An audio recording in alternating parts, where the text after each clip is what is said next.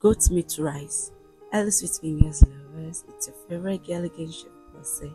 And on today's episode, I'll be teaching you how to make this easy and affordable goat meat rice.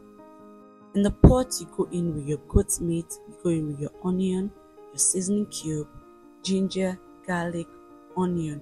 You mix together and allow it to steam. Then you add a little water so your goat meat can boil.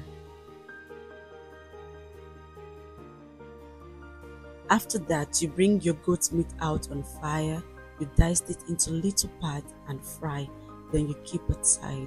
Time for us to make our jollof rice.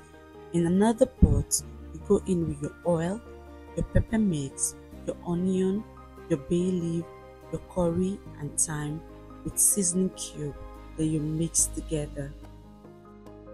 Then you go in with your tomato paste.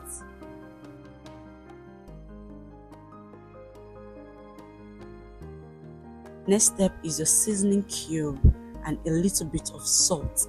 Then you mix together and allow it to steam properly. Then you go in with your meat stock. Make sure your water starts to boil before you go in with your rice. Then you mix together, you cover and allow it to get cooked properly.